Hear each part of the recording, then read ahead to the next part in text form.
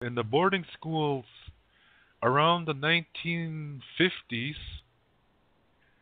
they started to get a little bit less strict. They were allowing Indians to grow their hair again, and you could sing Indian, yeah, and you could Indian dance at the schools, and the only thing though is that by this time, by the 1950s, most Indians in America and Canada could no longer speak their language. So when they composed songs, they were composed in English. Yeah. So in the boarding schools, a lot of these schools, they're intertribal. Yeah, there's several tribes in these schools. One of the biggest ones was in Utah, in a place called Brigham City, Utah. It's north of Salt Lake City, I think. I think close somewhere close to Ogden or someplace like that. And Brigham City used to be a military base. It's huge. Yeah, it's like a little city all itself. This yeah, they transformed it into a boarding school, and so you have Nez Perce Indians, Crow Indians, Northern Cheyenne Indians, Blackfoot Indians, Navajos, Apaches, and Hopis, and Indians from California, and Washington, Oregon, Nevada. The Ute Indians are there. Paiute. It is just huge. Yeah, this high school must have had several thousand students in it. They're all from different tribes, and um, I I didn't go to school there, but I was part of a music honors band and called the First National All Indian Honors Band, and this was a select group of Indian musicians in high school that were chosen through audition, and we were to go to this Brigham City intertribal. Oh, it's called Intermountain Intertribal High School, and we were to go there for 1 week and rehearse with these other musicians, yeah, from Alaska and other parts of America. So there were 200 of us, and so after that week of rehearsals, we took a chartered jet, so, a jet that's filled nothing but with Indians. I bet you'll never see that again. Yeah, all the passengers are Indians. I think it was a DC-10 or something. It was a really huge, huge jet, and we flew from Salt Lake City nonstop to Dulles National Airport, International Airport in Washington D.C. And we performed at various places in Washington D.C., including the White House. At that time, Jimmy Carter was the president. Yeah. So we performed there. We performed at Smithsonian Institute and some other places. And it was really nice. Yeah, it was a nice experience. But this intermountain, intertribal school, we were there for a week to rehearse. And walking through the school is just amazing. Yeah, I mean, you you come around the corner and you hear a group of students singing 49 songs. Yeah, and you go around another corner, there's another drum group singing other 49 songs. And these songs, they have the drum beat of the heartbeat, like a love song and rabbit dance song, but they're sung in English. And it was just amazing. Yeah, this was 1977. And back then, us teenagers, us Indians, we were proud to be Indian. Yeah, we had long hair, and we were proud of who we were. Unlike today's Indians, yeah, today's young Indians, they're all trying to be black, they're all trying to be Mexican, they all want to be this, inner city gangsta hip hop bullshit.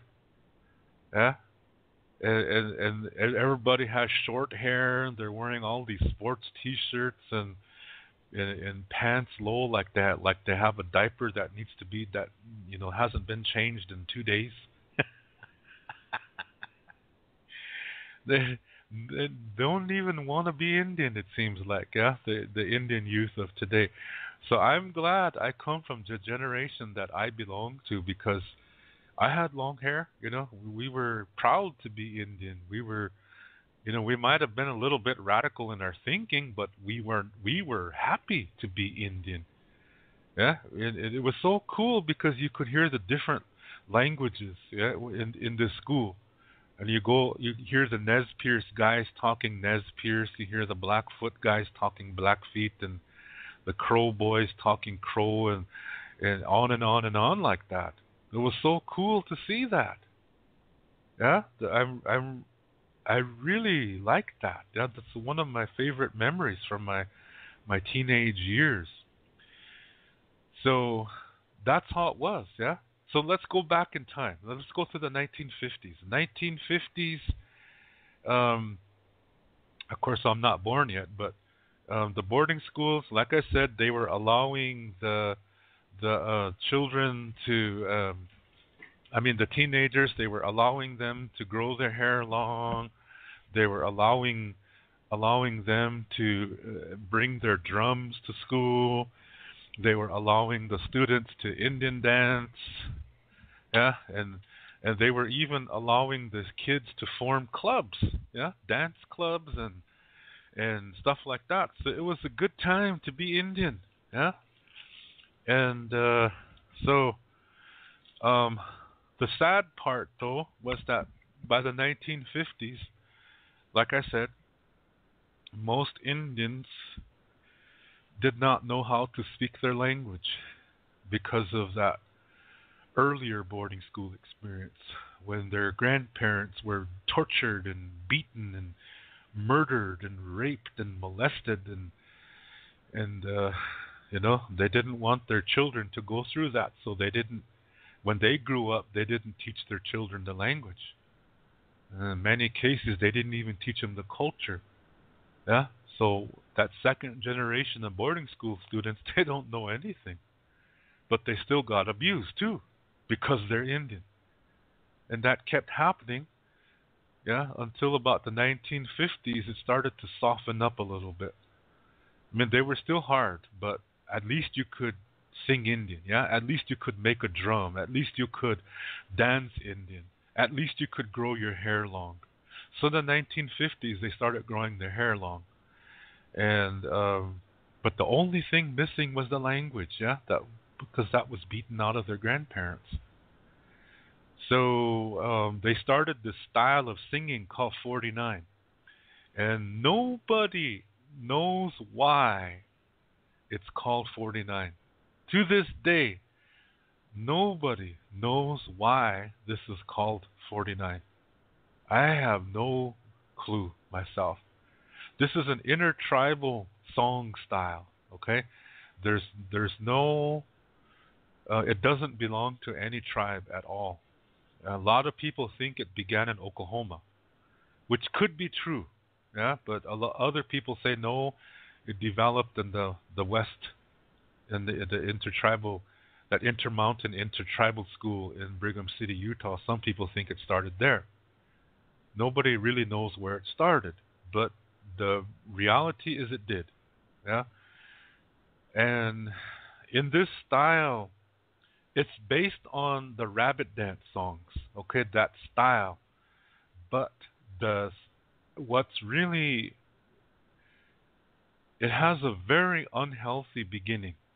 Yeah, in the 49, what it basically is everybody meets at a secret, not sacred, but secret location, and they bring bottles of wine and they pull out the drum, make a campfire. Yeah, they have like a bonfire, and then they sing Indian all through the night and get drunk at the same time. So when you hear the words to these 49 songs, these early 49 songs, they have things like their lines are like, "I don't care if you're married, yeah, I want to love you anyway," things like that. And so it's kind of they have unhealthy themes. Yeah, the words are unhealthy. The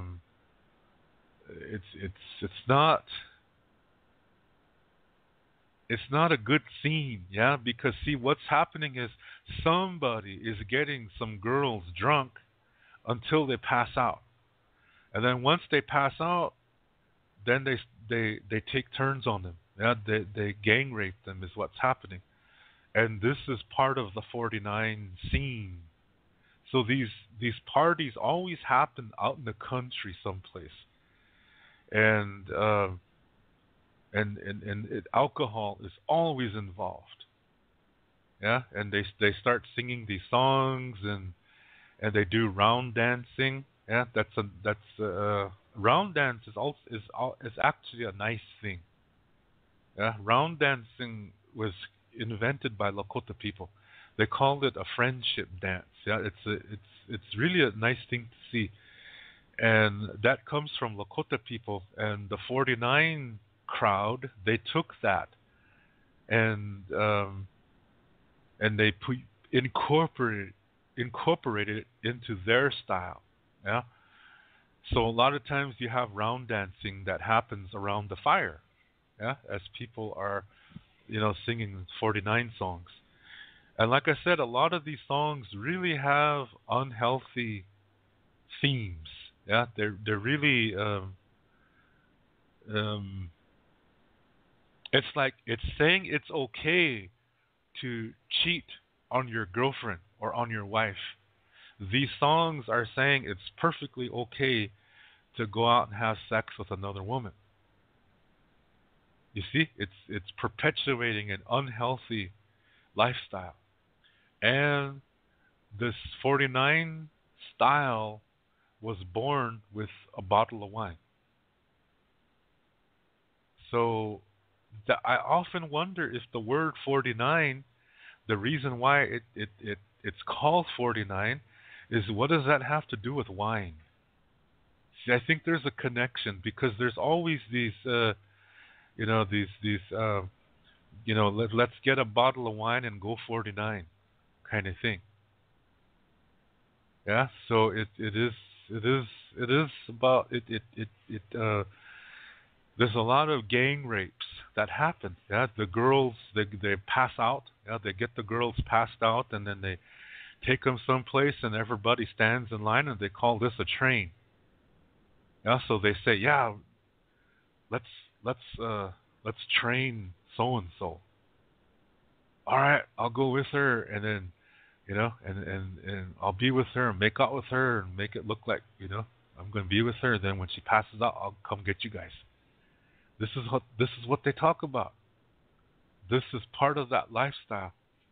So it's a gang rape. So then you have bunch of Indian girls getting pregnant, and they don't know who the fathers of the children are. Maybe they do because the child might represent this guy, but what if it was two brothers that fucked her? Yeah? What if it was two brothers and an uncle that fucked her? You see what I mean? This kind of shit happened was regular. This was a regular thing at 49s. So the 49 culture is really a man's thing. It's abusive. It's very disrespectful to women. And so a lot of these songs they reflect that. Yeah, that I don't care if you're married. I'm coming. I'll be standing behind your house, so come see me. There's 49s that have words like that. Now some people think they're funny. Yeah, and especially if the guy's funny looking. Yeah, they might say that, but then that's not the reason why. The reason why is because these songs were created at these parties, at these get drunk parties, and let's go gang rape a bunch of girls.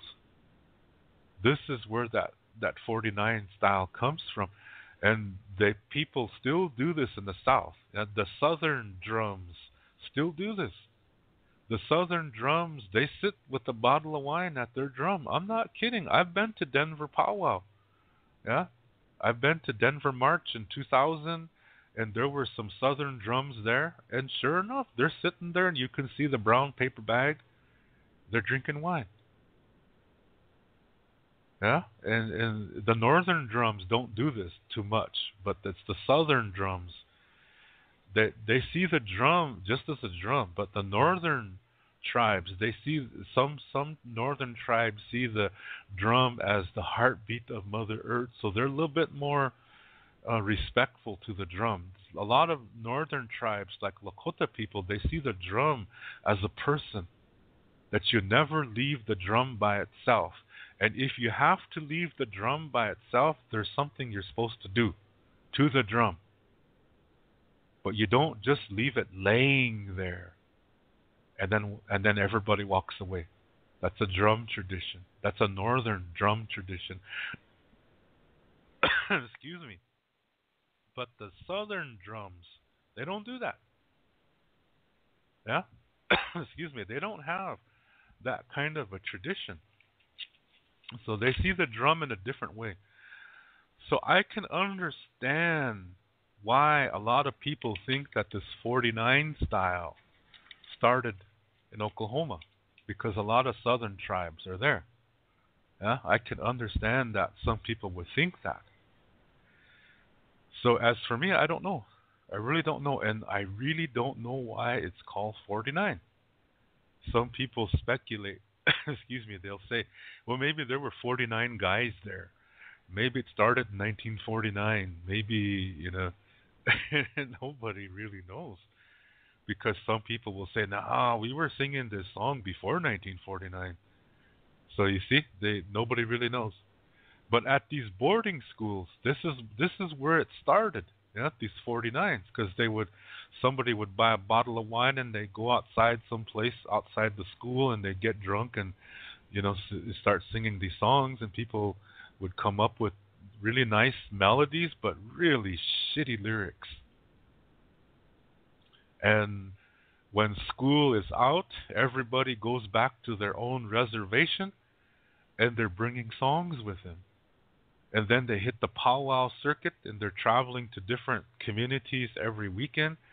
And Saturday night, or sometimes Friday and Saturday night after the powwow ends for the evening, they get bottles of wine and they find some place out in the country, maybe by a lake or a dam or a river, somewhere way out where the cops can't come, and they bring out their drums and they start 49ing. And then they have, like I said, a lot of gang rapes happen, and lots of shit is happening. Lots of bad shit is happening, at these 49s. And then Saturday, the powwow doesn't start till 1 o'clock in the afternoon, so they have time to sleep, get up with hangovers, grab their bottles of wine, and head to the powwow arena and start trying to drink off their hangover. Yeah, laughing because what so and so did, and hey, check her out. Did you guys fuck her last night? Yeah, we had her. Man, she was really good. Yeah, I know. Yeah, and see, this is the kind of talk that happens around the drum. You see, it's very, very disrespectful to women. Yeah, it's very incredibly disrespectful to women. And as far as I'm concerned, if one of the genders is being disrespected, then this is not a good thing. So the 49 style is something I never liked. Yeah, that's I never liked this, and it's not a good atmosphere. Yeah, it's not a good atmosphere at all, and I think a lot of people they go there to forget their problems. Yeah, to get drunk and and fuck some passed out girl and singing these songs. So the 49 style is something I'm not crazy about. And people need to know that this really has an ugly history. Yeah, that this is not a traditional style. This style was born in the boarding schools. And you have to remember, in the boarding schools, there is a lot of abuse going on there. So maybe that's why. I don't know. Yes, but it is a style that is popular. So when you go to these big powwows, they still do that. Yeah, I went to Gathering of Nations in Albuquerque, New Mexico. That was one of the worst powwows I ever went in my life. This absolutely bullshit. That to me, that is disrespectful as hell.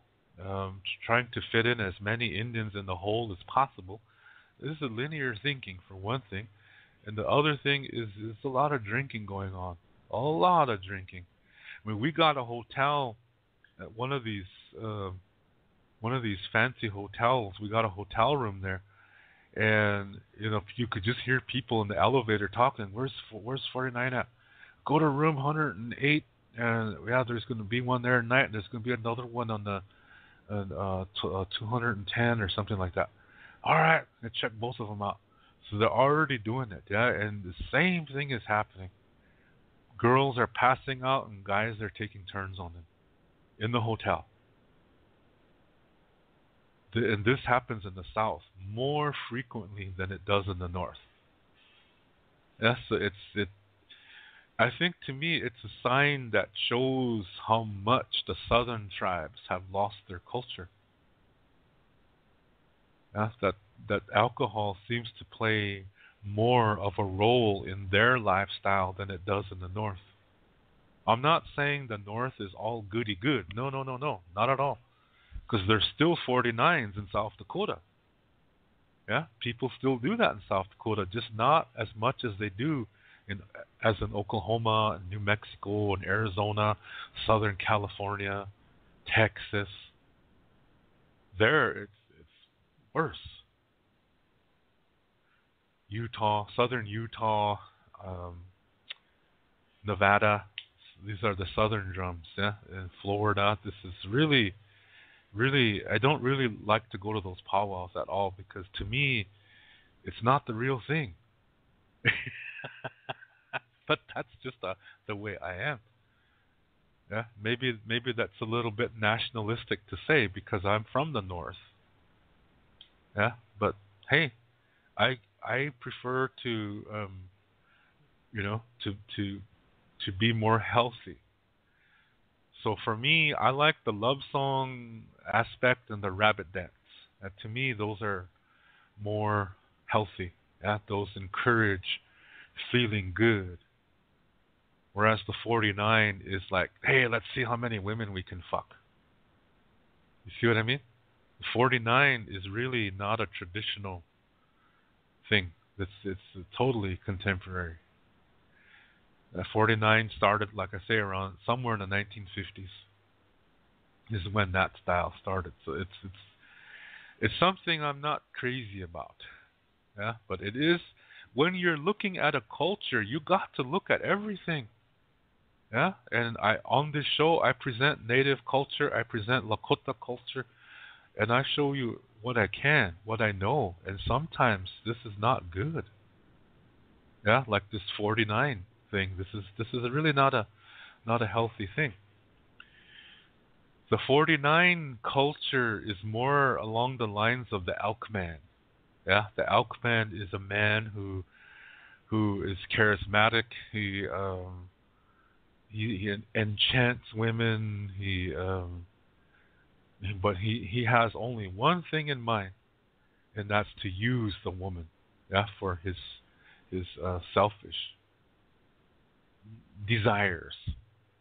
In typical Elkman stories, the Elkman comes into the village, and right away the women start noticing him, and so people are thinking maybe this has to do with pheromones or something like that, and they become attracted to him, and and then even some married women, they just throw themselves at him, and you know they all want they want him for their man.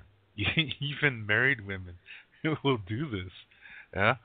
And so in one story, they they they want to. The men they're getting very upset because their daughters are being used by him, yeah, sexually, and they ask him to leave, but he won't. He won't leave because the women are protecting him. Yeah, the women won't let him leave because he'll act like, okay, I'll go then, and then the women say, no, no, no, come back, and then they get mad at their fathers and their husbands and brothers and so forth, and so they don't know what to do.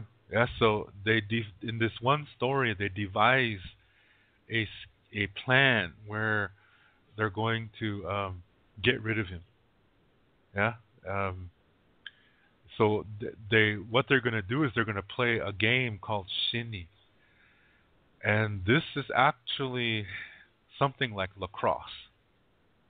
It's this is a I know that's a French word, but it comes from the tribes on the east. They played this game. Yeah, the Six Nations, the Haudenosaunee, um, they played this game, and it's funny how come Lakota people have it, and that goes to show you that there was some traveling back then. Yeah, that what happened most likely was that some some Indians from the Six Nations, Haudenosaunee, and some Lakota people obviously met someplace, and they probably met at one of these trading places. In North America, there were trading places where, when you go there, you have to put your weapons down and you have to be in peace. And if you violate that peace, they will kill you. And these trading places, people take their goods there and trade with other Indians, and they use sign language to communicate with each other. So this is why you find these concho shells in South Dakota when really they're from where, California or something like that. Yeah, you find turquoise in South Dakota. This turquoise would be like several thousand years old. That shows you there was trading happening between different tribes. Yeah, so in a lot of these trading areas, tribes would work out their animosity towards each other by playing certain games, competitive sports. Yeah, and so this is how the Lakota people learned this game that these Six Nations people were doing in the Haudenosaunee, and they took that back to Lakota country and called it shinny. It's the same game. Yeah, it shows you that there was a lot of things happening, yeah, between different Indians of different tribes. Anyway, in this Elkman story, the Lakota people decided, they're going to play a game of shinny on a really, really, really windy day. And they marked out an area in the open space, and they were waiting until it was a windy day would come, a really, really windy day. Okay. So this was the plan. The plan was that they were going to, when it gets really windy, they were going to hit the ball clear on the other side of the community, the camp's circle, and the men were going to surround the Elkman, and they were going to use their shinny sticks and really, drag it through the ground so that bunch of dirt will come in the air and the wind blows it all over, creating a little dust storm. And while this dust was in the air, the other men were going to drag this man into the trees, and they were going to cut his legs off, cut his arm off, and cut his head off. So that there would be 6 parts. Yeah, and there were 2 men assigned to each part, and they were supposed to run, away and then split into different directions. Yeah, one group has an arm, yeah, and and a leg and a head, the torso, and the other arm and the other leg. So 6 groups. Yeah, they were supposed to run nonstop for 3 days. And then on the fourth day they were going to rest, and then dig a hole that's as deep as the man, and then they were supposed to burn that body part and throw the ashes in that hole, yeah, and put some sage on it, and then because sage is like cleansing, yeah. So they were supposed to put some sage on top of the ashes and then bury it. That's what the plan was. Okay, so it's just vicious, yeah. so this is so they waited, yeah. They waited, and sure enough, the day came. It was really windy. So they said the men were saying, "Hey, let's play a shinny game," and they invited this guy to play with him, and he said, "No, no, I'd rather not." He said, and the all the girls were saying, "Ah, come on, we want to see you run, and we want to see your legs when you run, and your arms when you swing the stick, and so they're just focusing on his physical features." And so he said, "Oh, okay." So he went out there and they played, and then finally they were able to hit the ball clear across the fields, and the plan went accordingly. Yeah, everything went according to plan. Those men surrounded him and they hit the ground, so causing this big dust storm. So the women on the other side of the field, they couldn't see what was happening. So then they dragged this man into the trees and they cut his head off, they cut his arms off and his legs. Yeah? And one version of the story says they cut his penis off. So it was 7 parts. Yeah? That's how one version goes. But they cut him in pieces, okay? We'll just leave it like that. And then each piece was 2 men were assigned to take each piece and just run away the opposite direction, yeah, for 3 days, and then to rest on the 4th day, and then to dig this hole, yeah, the hole that's as deep as the man, as his height, yeah. And then they were supposed to burn the body part, and they did that. They threw the ashes in the hole, then they put sage on top of it, because sage is cleansing, and then they buried it, yeah. They put all the dirt back into the hole.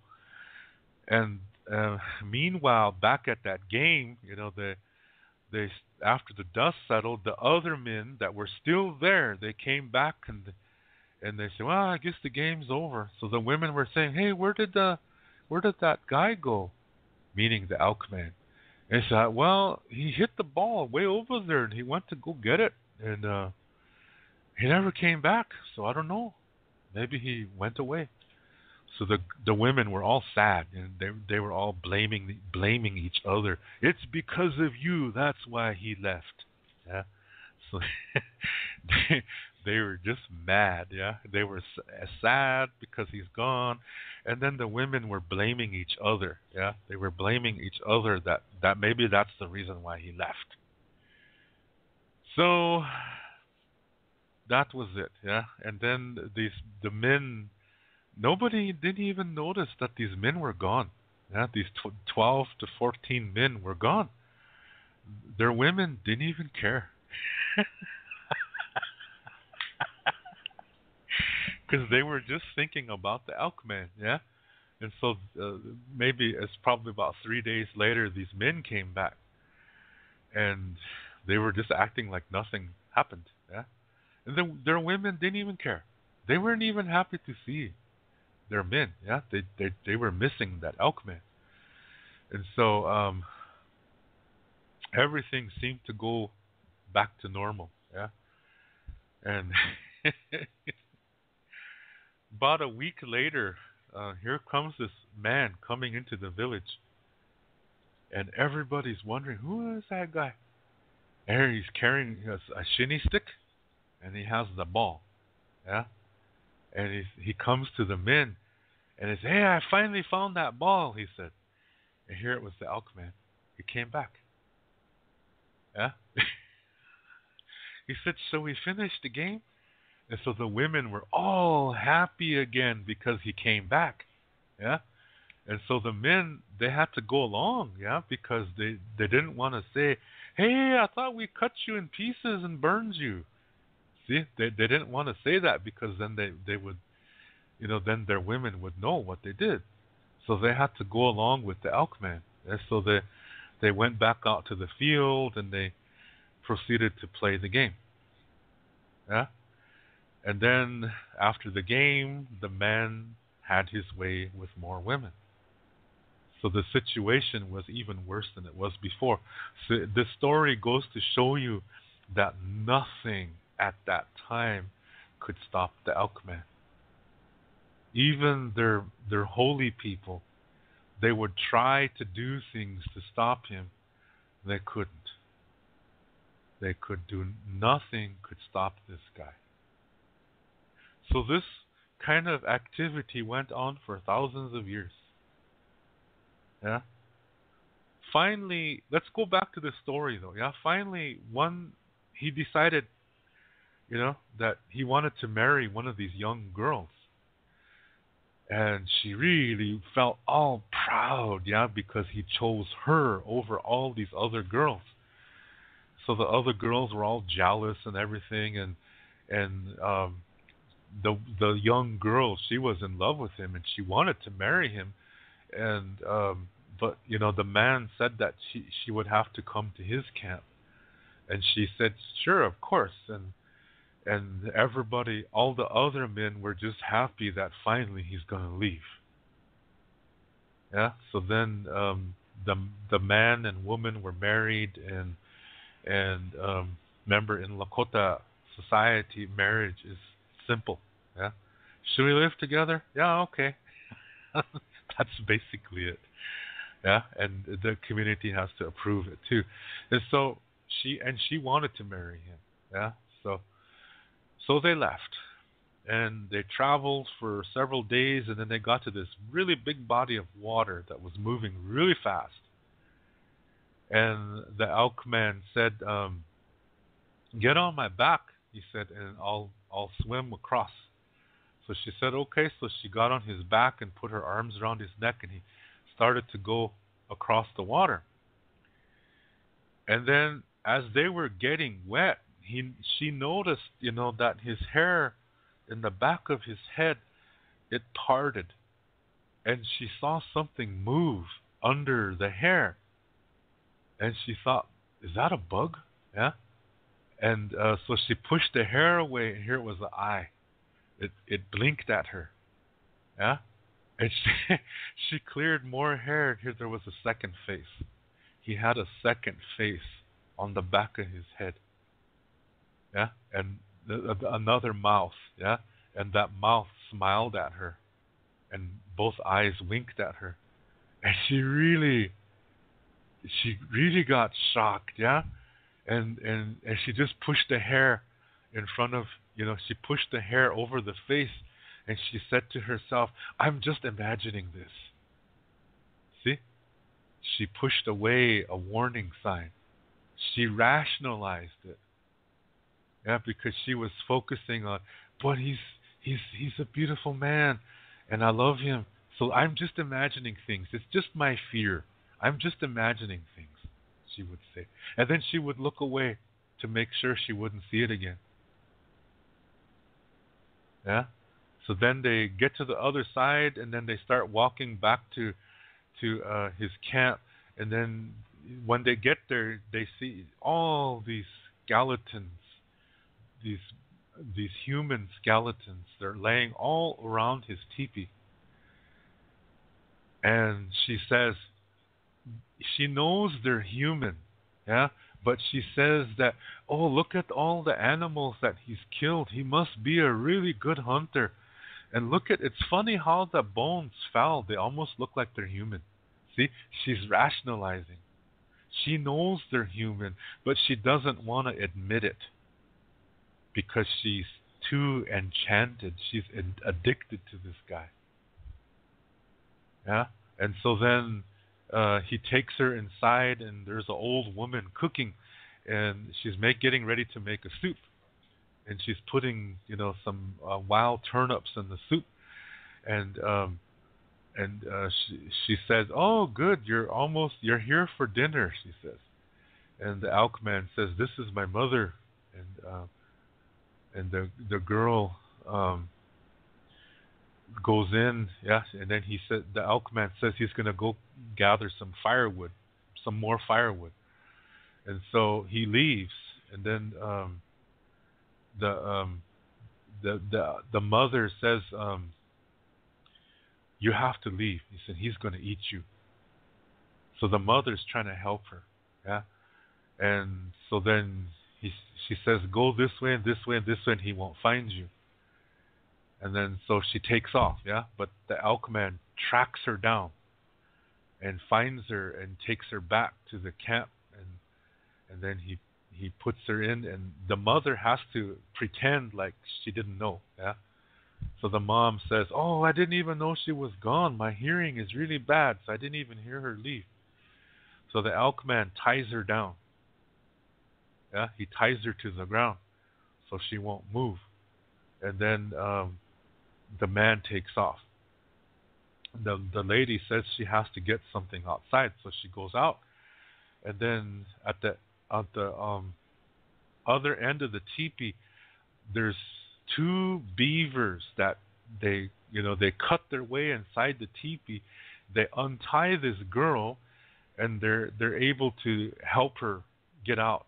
Yeah, and they take off and they go back to this river, and they know that the Alkaman is coming. Yeah, he starts running towards them, and so this is what they do.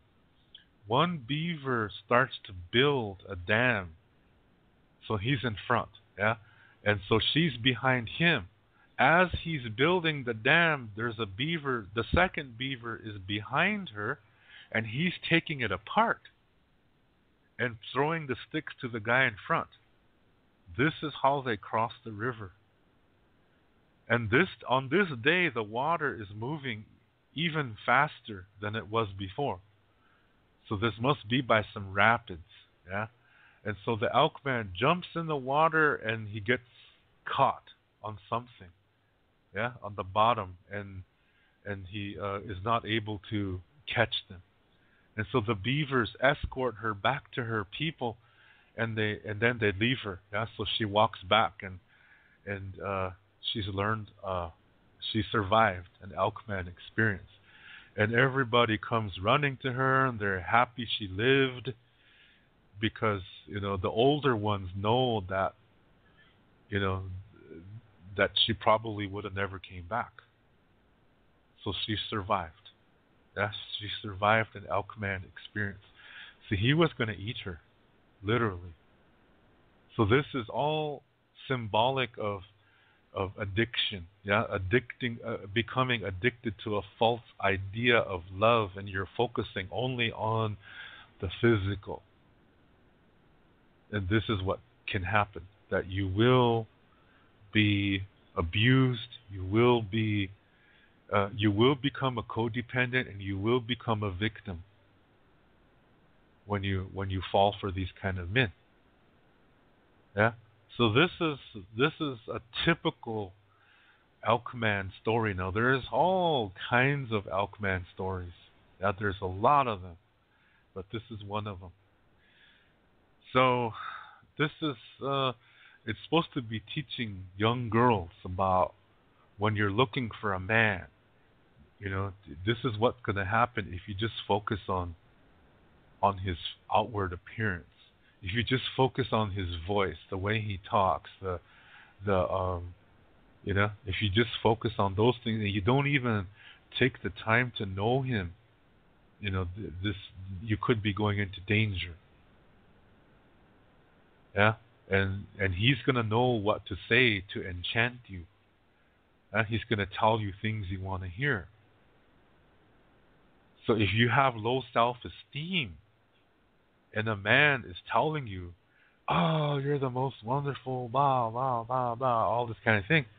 See, he's fishing you. Yeah, he's gonna slowly lure you in until he devours you, and you become his victim. Yeah, that's that's how the alchemists work. So this happened for thousands of years. This Alchemist was doing all these things until one day he came into the wrong village.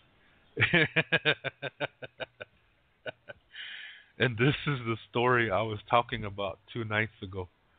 Yeah, in this story where this guy was being taught by an elk and taught how to he was taught how to use this medicine to heal people who are hurting emotionally. Yeah, that the village he was in. One day, an elk man walked into this village, and this other guy is called an elk dreamer. That is not the same thing as an elk man. Okay, so he walked into the camp, and immediately the first people to notice were the women.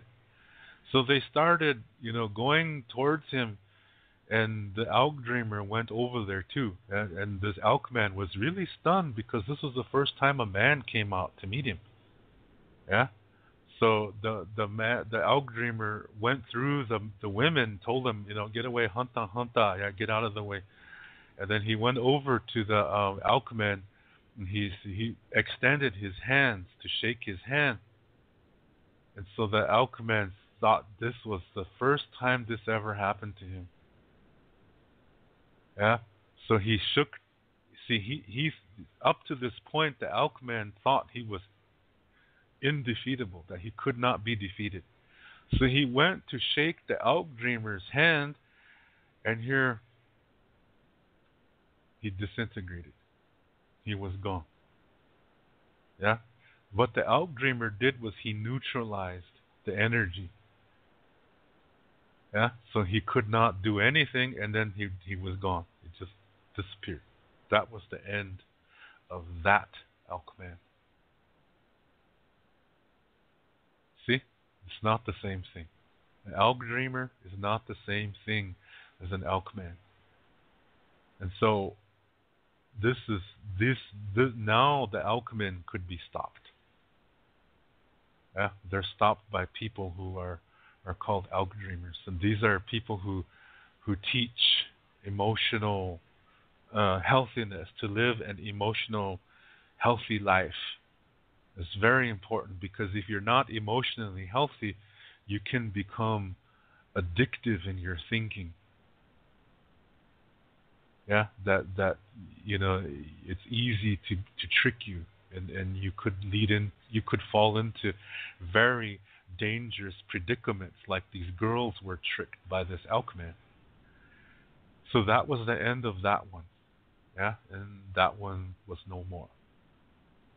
So this is why it's so important when you're looking for a partner that you should check yourself first.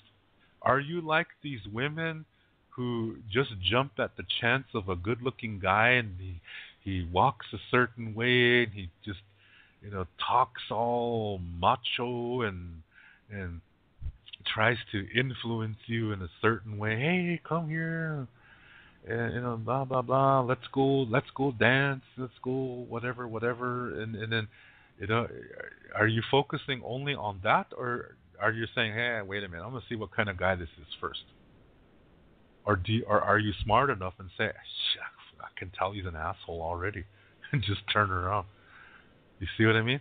Your emotional well-being, the level of your emotional well-being will help you in recognizing these kind of people, because a lot of men are this way. Yeah, especially in the dualistic world that we live in. See, the elk men are literally embodiments of duality. They they act. I mean, they are oppressors, and sometimes they can appear like a victim. Yeah, to get the attention of women. So they're really tricky. Yeah, they're really really tricky. So that's the question you have to ask yourself: are you like those girls, or are you emotionally healthy?